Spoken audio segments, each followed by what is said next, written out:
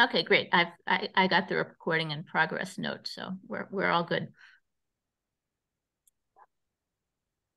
Let me get this situated.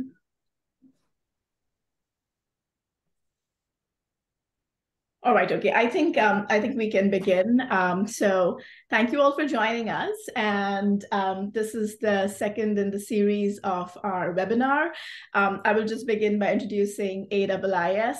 This was founded 60 years ago to further knowledge of India and the United States by supporting American scholarship in India. The program of AIIS fosters the production and engagement of scholarship and engagement in India, and it promotes and advances mutual understanding between citizens of United States and India. AIIS seeks to provide access to scholarship about India to a wide and diverse audience. So welcome to the November 2022 episode of the AIIS. This is a special on their 60th anniversary webinar series. It's called Sharing Homes, US-India Collaborative Scholarship. I'm Richa Vupaluri. I'm a fellow with the AIIS for this semester. And this year we've been celebrating the history of scholarship in and through AIIS, exploring the narratives within the walls of the Institute and the conversations that have happened thanks to the support of AIIS. Today, we turn to the second webinar in our series highlighting collaboration and co-creation. It's a foundational piece of what makes AIIS the American Institute of Indian Studies. And now I'm thrilled to turn over things to our president of AIIS, Sumati Ramaswamy, to introduce our guests. Sumati, on to you. Thank you. Thank you so much, Richa, and welcome to everyone who has joined us from various parts of the world. In particular, I'm enormously grateful to our two guests, who I will introduce shortly, Professor Allocco, who is joining us from the US, and Professor Ponniah from India, for taking the time to participate in this special event. I also want to thank everyone at the AIIS who has worked tirelessly behind the scenes to make this event possible. AIIS Auerbach, our Executive Director in Chicago, Purnima Mehta, our Director General in New Delhi, who you will hear from at the end of this event, and Richa Vupaluri, who we have just heard from the University of Virginia, who's interning this semester at the Institute and so helpfully coordinating many of the events connected to our 60th anniversary. And not least, a huge thanks to Anandi Silvanupel, who is our Special Projects Coordinator. Do you want to go outside and ride your bike? Do you want to go to the park in town and ride your bike? Oh, and not, we heard from Anandi sort of, indirectly, but there she is. She's going to join us in a few seconds, and she's going to be leading the discussion with our two speakers, and it is now my honor to formally introduce. Amy L. Allocco is Associate Professor of Religious Studies and Director of the Multi-Faith Scholars Program at Elon University in North Carolina. She's an ethnographer whose research focuses on vernacular Hinduism, especially contemporary Hindu ritual and religious practices in Tamil Nadu, where she has been studying and conducting fieldwork for more than 20 years. Professor Allocco has written about snake goddess worship, Hindu religious healing traditions, and feminist ethnography, and is the co-editor of Ritual Innovation, Strategic Interventions in South Asian Religion, published in 2018. She's currently working on a book project with the great title, Living with the Dead in Hindu South India, which focuses on ceremonies to honor deceased relatives. James Ponniah is the Assistant Professor and Head of Department of Christian Studies at the University of Madras in Chennai. He was formerly the Dean of the Faculty of Philosophy at Jnanadeepa Vidyapeeth Pontifical Institute of Philosophy and Religion in Pune. He was as well a visiting scholar at the University of California in Berkeley for the academic year 2008-2009. He was a co-investigator for a project titled Christianity, Religious Freedom, and Religious Violence in Contemporary India, which was funded by the Berkeley Center for Religion, Peace, and World Affairs. His recent publications include Psychospiritual Mentoring of Adolescents, which was published in 2019, and Culture, Religion, and Homemaking in and Beyond South Asia, published in 2020, from which I'm presuming we will hear quite a bit today. Thank you again, Professors Allocco and Ponniah. And over to you, Anandi. I hope you're all set to take over from here. Welcome. Thank you all. Sorry so much for that. This week was a time change where I am from everyone else, and then it only lasts 7 days. So I'm a little bit in between times, it seems. So apologies that I'm a little bit late.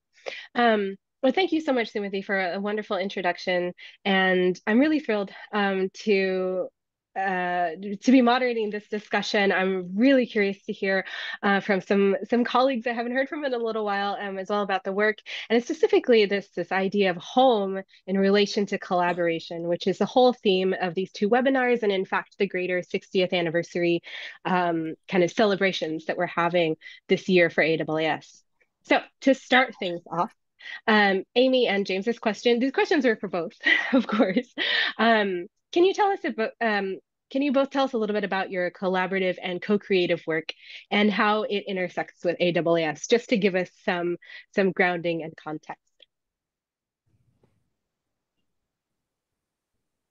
Yeah, maybe I can start off. So thanks, Anandi, for the question.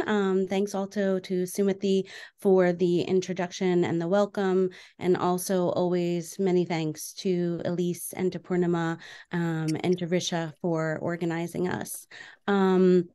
So James and I knew one another for a number of years through some collaborations with the Society of Hindu Christian Studies, and we work in similar and overlapping areas, and we already had a friendship and a mutual respect, I think, of one another's work, and we participated in a panel together in the sort of early 2010s, and then decided to co-edit a special issue of the journal Nidan together with the theme of Kali Yuga. So we'd done a longer-term collaborative publication and project together. And then just on the heels of that coming out, I think in 2014, I was a fellow with AIIS doing a research project that is leading to this book, Living with the Dead, that Sumati mentioned in Chennai in 2015-16. And so although I was not affiliated with the University of Madras, James and I worked together really closely and had a number of opportunities to conduct joint fieldwork, to discuss our separate but ongoing fieldwork projects, to think through a lot of the categories of contemporary Tamil religion from a number of different angles. I can think about particular festivals we attended together and our different perspectives on them. So just almost a year of generative conversation and intersection facilitated by my being in Chennai long-term with the American Institute of Indian Studies' fellowship that year. I started lecturing pretty regularly at the University of Madras during that time, and we conceived of a joint conference, and James can talk about that conference and the resulting publication perhaps in a minute. So during that year, a really special resource that we have at Elon University called the Center for the Study of Religion, Culture, and Society, which is directed by Dr. Brian Pennington, formalized a memorandum of understanding between the Department of Christian Studies and the University of Madras and Elon University. And so that formalized memorandum of understanding set into motion a new set of collaborations that have yielded a number of our research scholars having affiliations and very generous research support during their Fulbrights and other research periods while they were in Chennai. So these are Elon students who were conducting research in Chennai. Several of our language students have also received generous support during their time in Madras. We have had a number of other publication and conference and committee collaborations that have grown out of that period and that memorandum of understanding. And then importantly, every other January, we bring a study abroad course to South India, to Tamil Nadu and to Kerala. And that is co-taught by Dr. Pennington and I, and it involves usually 20 Elon students. And those students too visit the University of Madras. Dr. Ponniah lectures to them, and the University of Madras provides important logistical and intellectual support for that course. So there have have been a number of exchanges and collaborations really grounded in this period of support from my fellowship that enabled me to be in Chennai during that year.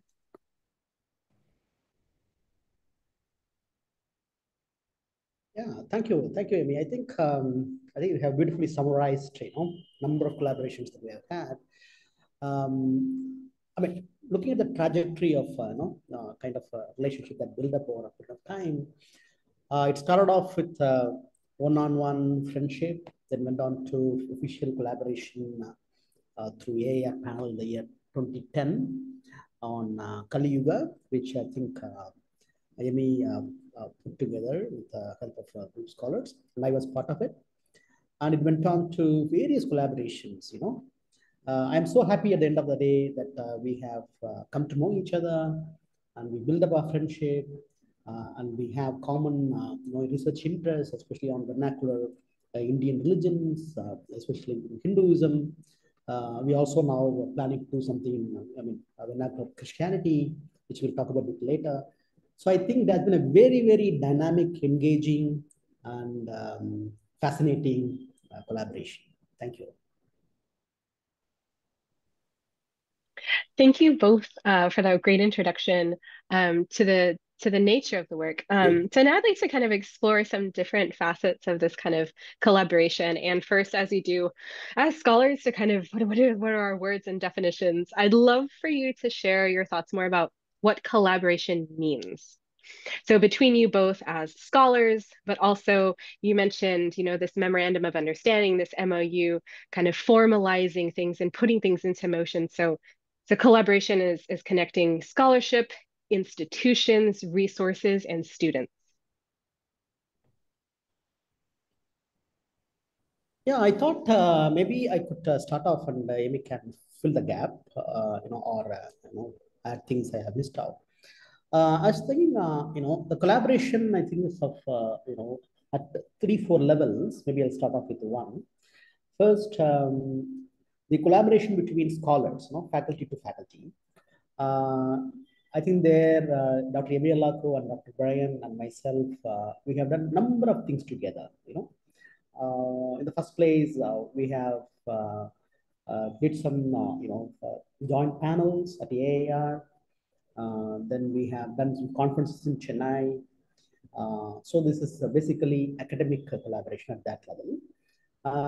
But that didn't stop there. It went on to become joint publications. We did a number of things together.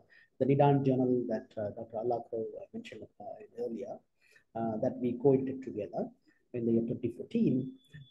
Then recently we had published this book which you mentioned earlier, religion, culture, and homemaking Indian beyond South Asia.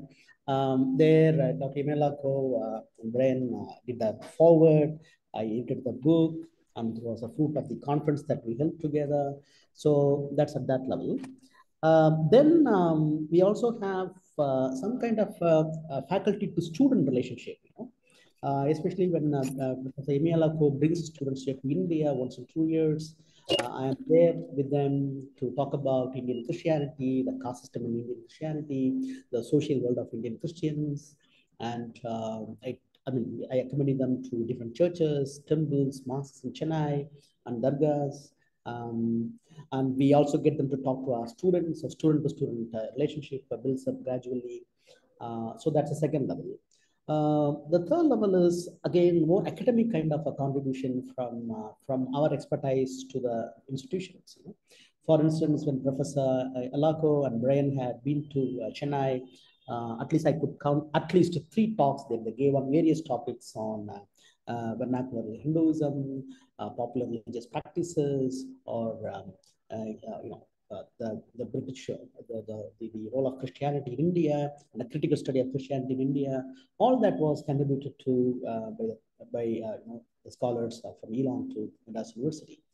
Conversely, when I was there in the US, I had visited Elon University. I also had given a couple of talks to the students, especially when they were about to undertake a visit to Sri Lanka.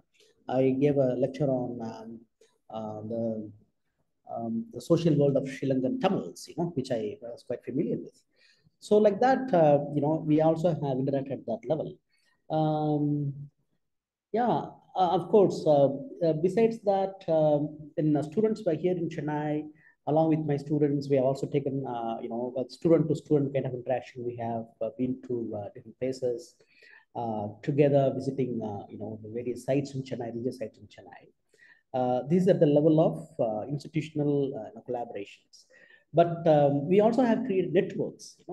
When Dr. Allocco was here on the fellowship, we did establish collaborations with the Stella Maris College, probably which Professor Allocco will talk more about it. And we have also put together some other joint projects which we have pursued, which is yet to be, yet to receive some grant in collaboration with other institutions. So it's a kind of, collaborations at different levels, which I thought is very, very interesting and fascinating, which has just started off. I'm sure we will hit new milestones in the future. Thank you. Yeah, so thanks. James has touched on a number of different elements of the collaboration. And I think what he's brought to the fore is that we've aimed to make this reciprocal. So for me, to answer your question about definitions, Anandi, I think of collaboration as exchange that flows in both directions. And that's certainly been the case here. And that exchange was so lively and so enriching and so dynamic between Dr. Ponniah and I that we thought in 2016, as my fellowship period was coming to a close, that we'd like to bring other people into this really generative collaboration. And so that conference, we were really proud to have scholars from the US and India and Canada and Sri Lanka and probably a couple of other nations participate in what was a really generative and lively few days of sessions and panels that resulted in this edited volume that James just showed us, right? And so we've been able to bring students into this collaboration now, and not just Elon students who have the benefit, the very fortunate opportunity to learn from Dr. Ponniah and other colleagues in India, but also University of Madras students who I have had the chance to mentor, particularly in fieldwork methods during my stays in Chennai. So going and giving an academic lecture in the university is a great pleasure, and the kinds of questions that you're asked and the kinds of conversations that you're drawn into are often very different than the ones from maybe my home context here in North America. And so that's a great pleasure, and it's enriching and it shapes my work. And that to me is the heart of collaboration, right? That there's some palpable change on both ends of the collaborators' relationship in terms of their work. But it's also really quite a pleasure to take the mentoring that I'm really invested in doing at my own home institution and to have the opportunity to do that one-on-one, mostly with graduate students from the University of Madras. And Dr. Ponniah has set up some of those relationships, which continue to be alive for me. So one of those graduate students with whom I worked a few years ago, to whom Dr. Ponniah introduced me, has just gotten married and moved to Minnesota. And I've been exchanging messages with her the last few weeks. She's really interested in thinking about what are the academic possibilities for her in the United States. And so I've been talking with her about some of those pathways. So these are live relationships. They're not relationships that are just bounded by the period of the fellowship, but they're relationships that continue. And that reciprocity, I think, is a value that we both share. Dr. Ponniah also mentioned bringing other institutions into the collaboration, and that has been a really rich piece of it. So Stella Maris is a venerable and fantastic institution in Chennai, and he's introduced me to a number of professors there, and those relationships continue. A few years ago, he and I and Dr. Pennington submitted a grant application that was not successful, that involved colleagues from Stella Maris and another institution, Christ College in Tamil Nadu. So we hope that we will be able to possibly revise that one or develop another grant application moving into the future. So we're also thinking about opportunities to bring in other colleagues and think about extending those collaborations in interesting ways.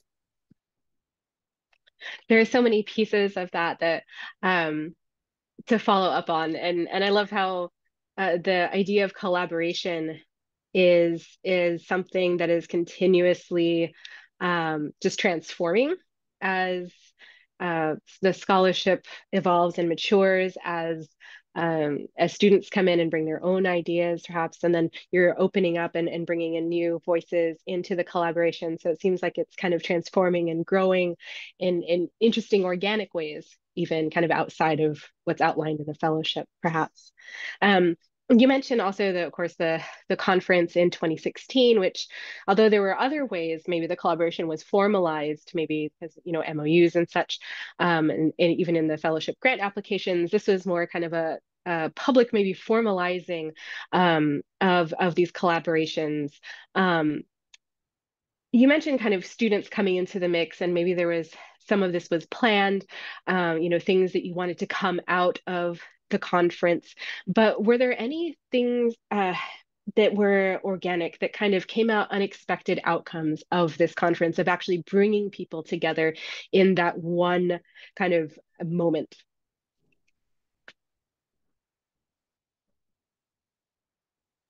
Yeah, so I can contribute one thing which might seem perhaps trivial, but it's actually led to really interesting other outcomes, some of which we have planned for next academic year. So there's a graduate student who was working with Dr. Ponniah, an adult learner who'd come back into the university. And through that conference and through a range of other opportunities to connect with her, I wound up hiring someone to cook for me who she recommended, who was a family friend of hers. And, having that woman in my house, in my little flat every day, and having the opportunity to get to know her and get to know her kids and her family over time, was a really enriching part of my fellowship period.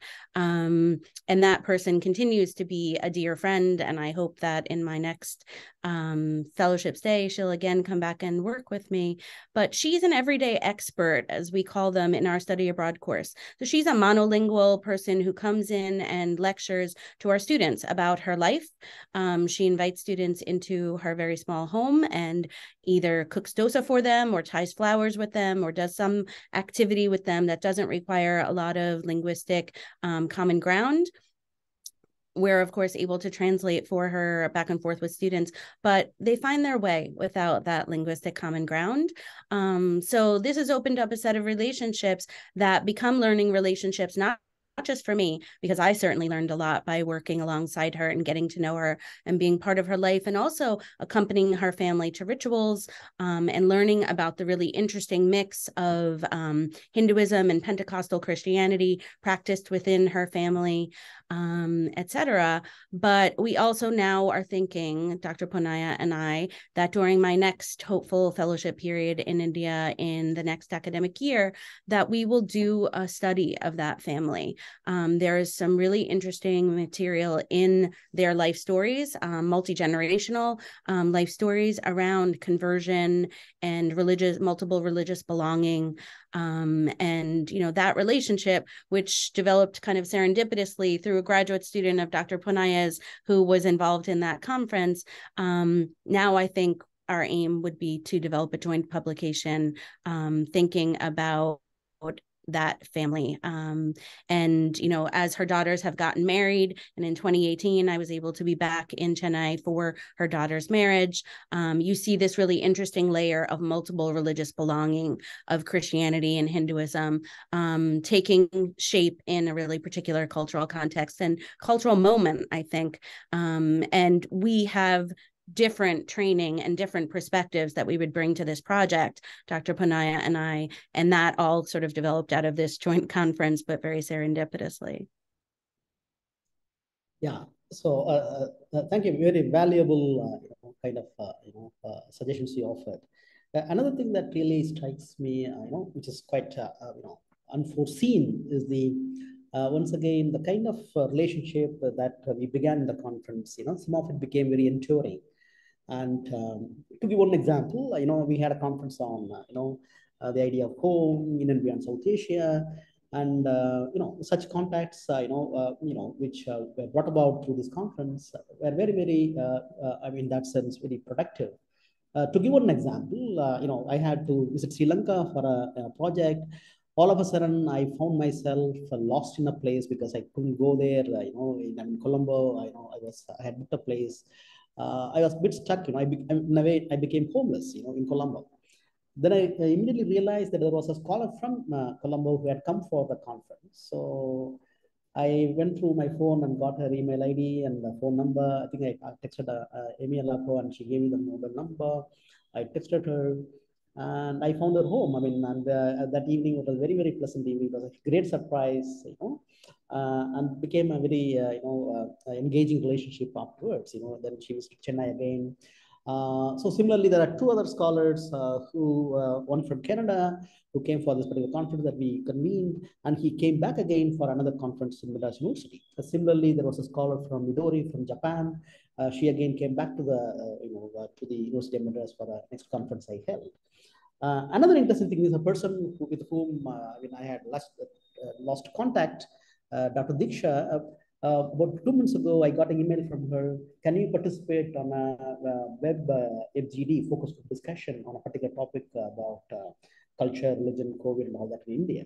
So it was about 8 years later, we connected, and it was a very, very engaging conversation about how COVID affected people's lives and how poverty was the fallout of COVID, and how people were able to negotiate their lives in the midst of poverty, and how much government or agency, government other agencies came to their help. So this was very, very interesting kind of surprising conversation that we had, which was never anticipated before, but just came on the way, precisely because of this enduring contacts this particular conference gave us. I love that both of you kind of share this idea of the, just as a question on unexpected outcomes. It could have been any number of things that come out of it, new grant applications or your specific scholarly volumes, and kind of frame the outcomes in that way. But both of you actually talked about relationships that came from this collaboration, and these long-lasting things, either years later, connecting with people or connecting people connecting with people in unexpected places and circumstances. And that's really, it says something about the nature of how you both view the collaboration here that's at the heart of this. So that's really interesting that you both framed it that way. Kind of moving back from the one-on-one relationships, moving to institutions. Amy, you mentioned that there was a specific institution, university that you were also trying to bring into the fold. And this is maybe more like a logistical, like to your question, but have you tried to bring in other institutions formally into the collaboration, via, the grants and paperwork and that avenue? So how has that gone? Are there any plans to formalize bringing in additional institutions into the mix? Yeah, so I can say a couple of things about that. So I guess it was in 2020, James, we were supposed to host for the first time the Conference for the Study of Religions of India at the University of Madras. So it was the 50th anniversary of that conference and that organization. It had long been a hope to host the conference in India at some point. And in 2020, that was planned. And so James was integrally involved in that, as you might imagine, along with the executive committee of that conference. And that was canceled due to the pandemic. But that, conference leadership team involves people from Elon University, University of California, Davis, Butler University, St. Michael's College in Toronto, right? So a broad number of North America-based institutions would have been collaborating then formally with the University of Madras. And unfortunately, that was canceled. And we'll see if we can resurrect plans to do that in a future year. So that was one set of collaborations that we imagined involving other institutions. The grant application that was not successful, that I expect at some point will dust off or reincarnate in some new way, was actually somewhat public health focused. it was a community-based participatory research approach to health needs of the Irla community in the southern districts just outside of Chennai. And that involved Stella Maris and Christ College, which is down in Kilacheri, and the University of Madras and Elon. So we're always seeking to include other Indian institutions in our work. And Dr. Ponniah is very well connected and has colleagues in a number of places with whom he collaborates regularly. And I could imagine that Bishop Cotton College in Bangalore would be another collaborator for us in the future. We have a whole host of nascent plans for what we'll do together next year when I hope to be back in Chennai. But another institution that I'll just mention, and Dr. Ponniah can follow up on any of these, is the Asian Center for Cross-Cultural Studies, which is also south of Chennai. And due to invitations to speak there and to present on insider outsider dynamics and fieldwork methodologies in a methodology seminar, the head of that institution, Dr. Felix, has now invited me to be on the editorial board of a journal that he founded. So, the collaborations continue to multiply and sort of exponentialize. So from, a sort of one-to-one, a relationship, it's grown into this broader network. And I think that we only see ourselves continuing to grow that and continuing to pull in students, both students from Indian institutions and Elon University. Yeah, see, one more thing I just want to add here is, see, the collaborations, can be a starting point for a MOU, for formal official relationship between institutions. That's what we did in the with the Elon University. First, we held the conference. So we had concrete activities going on, academic activities going on, even before collaboration, official collaboration, or MOUs, okay, or institutional collaboration. So in fact, Madras University is very cautious to strike MOUs with other institutes.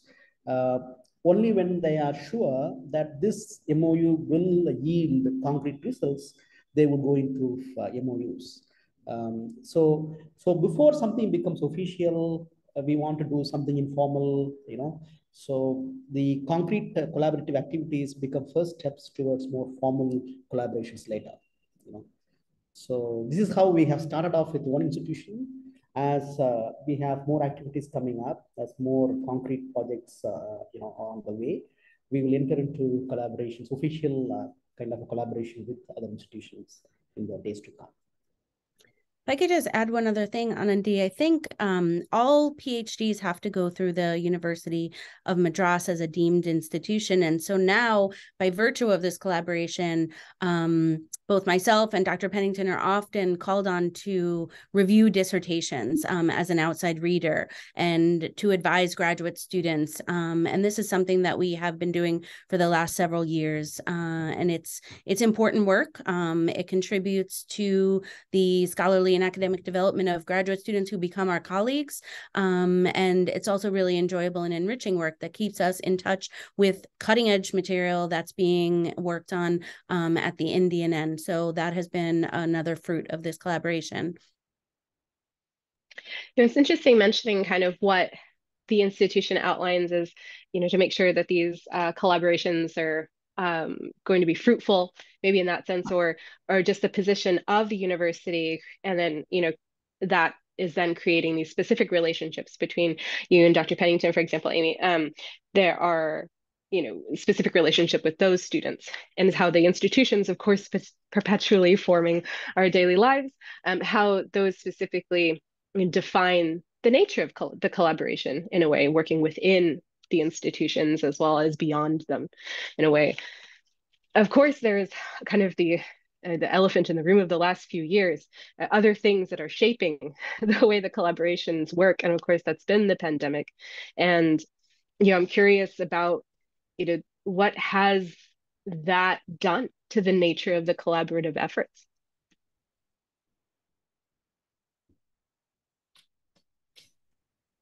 Yeah, Dr. Allocco had already mentioned how the pandemic really uh, played a havoc in our important, very important, very important dream of our collaboration, which is the CSRI in India, celebrating 50 years. Definitely, it was a huge hit to our collaboration. So the last 2 years, our collaboration has been kind of mostly planning something for the future and interacting through Google Meet, Google Conversations, etc., etc. Therefore, definitely it has adversely affected, I think, the collaboration. Had not been, was there not, a pandemic, things would have gone, much further in our collaboration. So we have, in fact, experienced some setback, I should acknowledge openly. Thank you. Yeah, I mean, I think a lot of us took global mobility for granted. And when it was suspended, we felt the constraint of that. I haven't been to India now in just over 3 years, which is the longest that I have been outside of India since 1995 when I went first.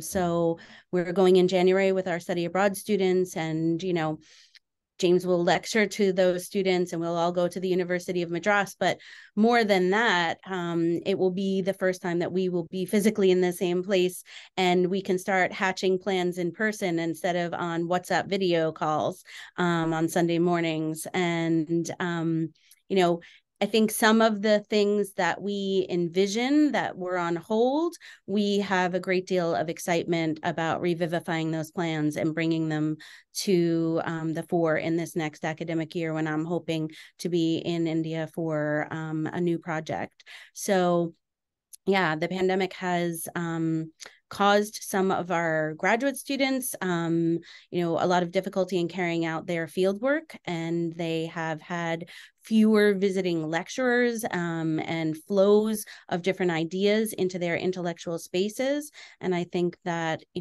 we're looking forward now with excitement to reanimating some of those relationships and bringing people back together, not just virtually, but also physically, so that intellectual exchange can really come back to being a primary priority. It's interesting, without being able to travel and bring people together physically, that's like this kind of lacking of, and I'm, playing with kind of the pun of the home here, playing with that idea of what is kind of the collaborative home. If people can't come together, in a physical capacity, it seems like there's something lacking there, that there's, some plans can be made, but it's lacking some depth, or there's just a sense of critical mass almost in coming together to, I don't know, to create those unexpected outcomes, maybe to further the scholarship, further the discussion, because there's only so much that can happen in this kind of virtual like home-ish space, I guess, that we have here, if you assume. And just as an aside, as we're thinking towards the future, and these ideas of collaborative homes, I'd like to make this brief aside before we wrap up and think about the future. In terms of collaboration and playing with this idea of home, which is the nature of the conference and Dr. Ponniah's book and what you all are working with, I'd love for you to kind of maybe riff for a moment on the idea of home and collaboration, and just as these concepts that were kind of swirling around in this conversation with relation to your work. Yeah, I mean, I sometimes say that I grew up in the field because I went to India first when I was a junior in college for a semester of study abroad in what was then Madras. And I have continued to return to the same place. And AIIS has made so much of that possible, from a year of Tamil language training in Madurai in the early 2000s to a junior dissertation fellowship to write about snake goddesses and Nagadosham, onward to my current project about domesticating the dead. And then in the future, I'm sure there will be other manifestations of this. So I am at home in some respects in India, and I miss that other home when I am in this home. And so one reflection on that was a co-edited journal issue in Fieldwork and Religion that I did with Jennifer Ortegren just a couple of years ago, where we talked about homes, home and away and home and field, and the porosity and blended nature of those places. And the introduction to that was written during the pandemic when we were all longing for our other homes in our field sites and field contexts, et cetera, right? So there is this sense of shared homes. But I would say our collaboration in particular doesn't really have a home base because we enjoy having James Ponniah come to the United States as much as we enjoy being in India. And often when James is in the United States, he stays in my home. And that's where we hatch breakfast plans and, all kinds of, other gardening plans and, share our lives, which are not just about scholarly collaboration, but are about a lot of other things, including families. And so I have often been welcomed into family events in James's family when I've been in Chennai. His nieces are some of my most committed Instagram followers.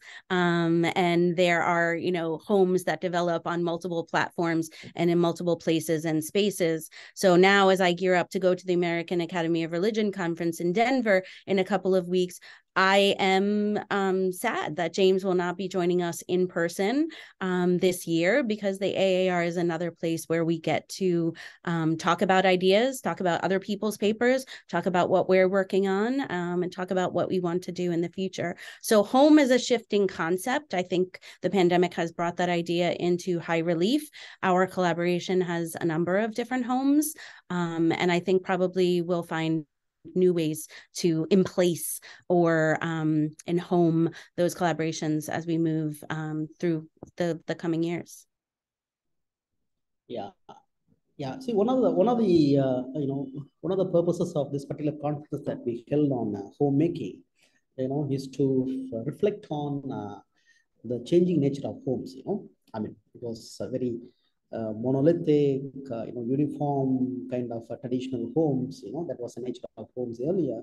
But today we are in a changing context. Therefore, the multiplicity, heterogeneity, shared experiences of cultures, religions, ideas, spaces, which all of this I thought has been the experience of collaboration, right?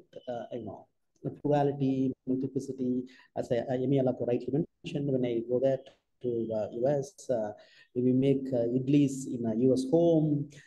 I get pastas, Italian pastas in our home.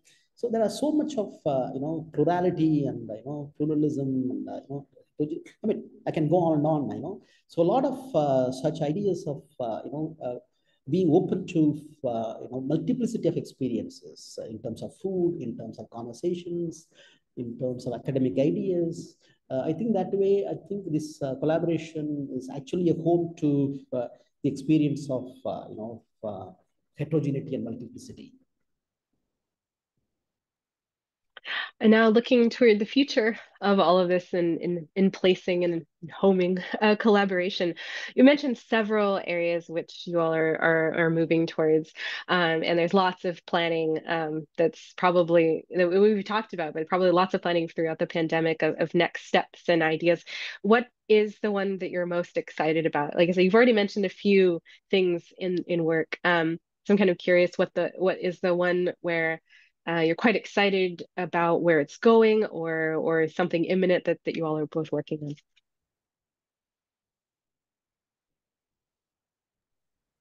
So perhaps the most imminent is the study abroad course that we will bring to India in January. And AIIS is helping us with some of the pieces there. And certainly James is looking forward to meeting students. And he will give a formal lecture to them at the University of Madras. But of course, on the very first night or the second night of our course, he always meets us and we just walk the students when we're trying to keep them awake and help them settle in terms of time zone. we usually walk around to some of the really important churches in Mylapore, which is walkable from where we stay. Luz Church, celebrated its 500th anniversary not so long ago, and these are places that we like to walk our students around in the evening. And James contributes so much historically and in terms of the contemporary life of these Catholic sites and neighborhoods. So that's maybe the most imminent one. But we have a scholarly project in the conception stage for next year, looking at a neighborhood which has recently been incorporated into Chennai that is not yet fully outfitted with infrastructure, but people are living there. And we're really interested in tracing religious sites and religious identities in this sort of developing neighborhood over time. So this would be a first foray into mapping the temples and churches and all of the religious sites of this neighborhood as it's developing and as families are moving in. There's a lot of construction. Roads are not totally finished, but that is one project that we've been discussing recently, and it's one that we could do in pieces over time and keep coming back to. And we were wondering if we might have a multimedia element to that project where students could access that over time in a web format. So a sort of digital humanities project that we could use in our teaching. And that might be something that students, maybe study abroad students in collaboration with University of Madras students, could continue to map and contribute to over time, over the course of years, and sort of build layers onto that project. So that's something that we're talking about doing for next year.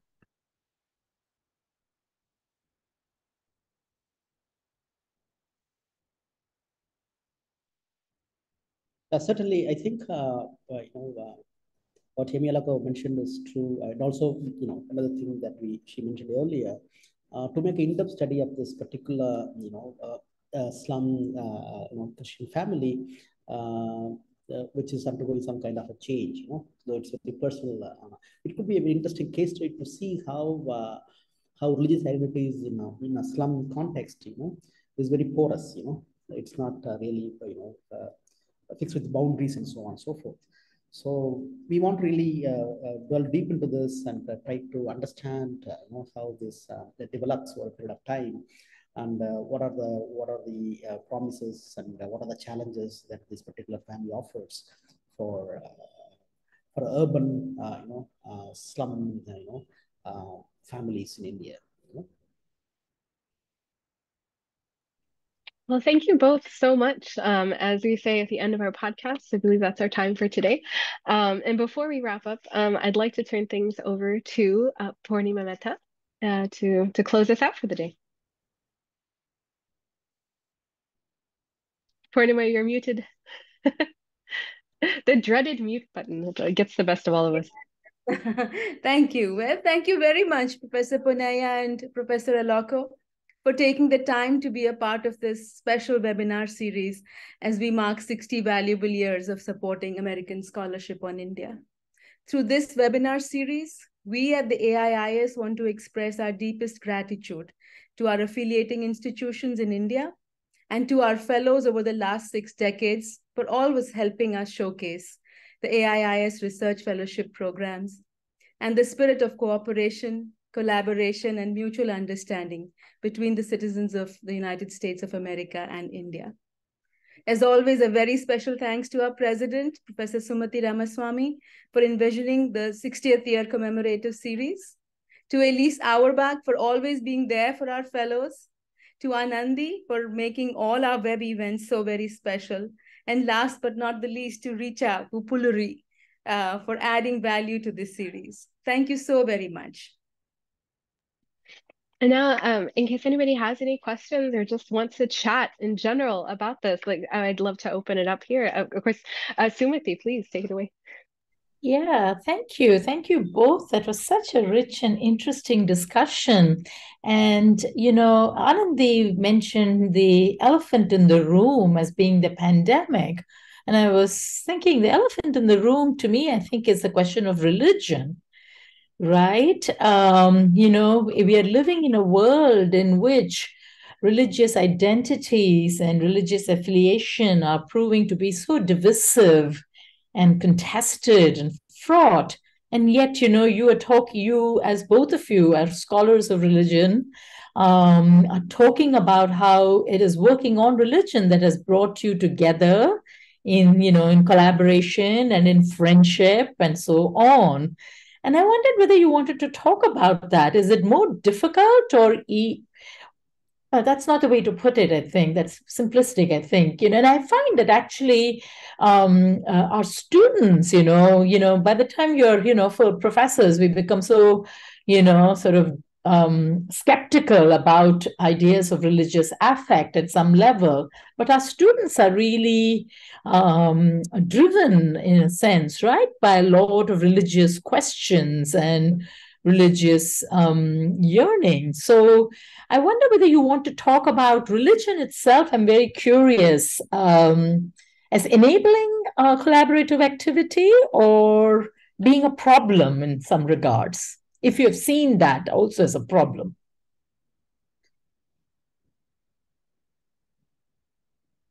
I, for one, would think, definitely today, religion has become a very problematic term, precisely because, as you rightly mentioned, today religion is appropriated by various stakeholders in society for various purposes.